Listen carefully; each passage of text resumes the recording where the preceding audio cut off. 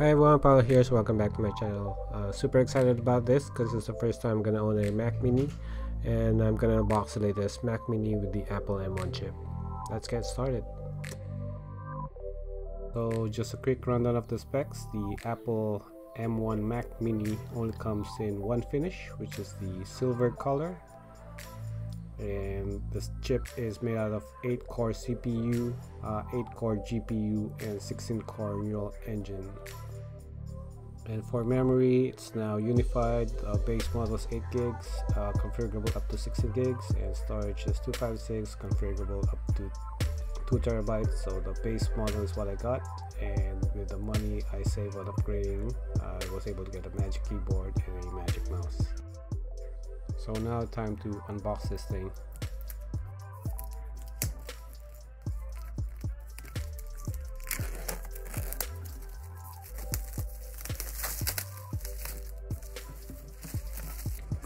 Ooh. So inside we have the Mac Mini, then we have the standard manuals with stickers, and then we have the power cable. So we have the Mac Mini in the flesh, and at the back we have this black adhesive which covers the port, so we just strip that out. So at the back we have the power, the Ethernet port, 2 Thunderbolt port, 1 HDMI and 2 USB-A, and a 3.5 headphone jack. Then quickly unboxing this Magic Mouse. So we have the Magic Mouse, the standard manuals, and we have the USB to Lightning cable. Next, moving on, we have the Magic Keyboard. So this version is the one without the numeric keypads. So just slide it out of the box. You have this plastic which you lift up, then you get the keyboard out. So just remove this plastic.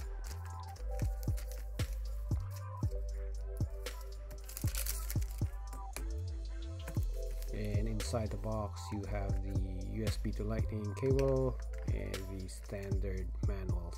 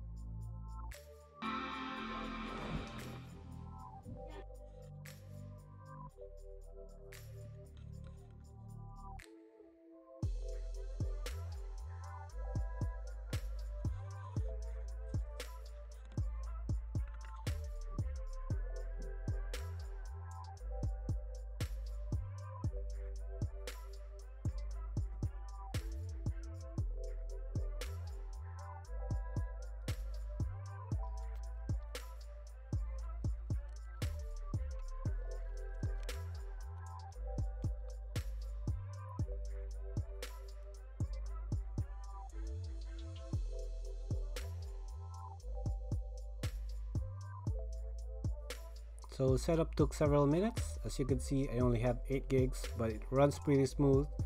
So I'm trying to see the compatibility with other softwares. So I quickly tested it out on Adobe Premiere, running on the Rosetta 2 emulator, and it runs pretty well.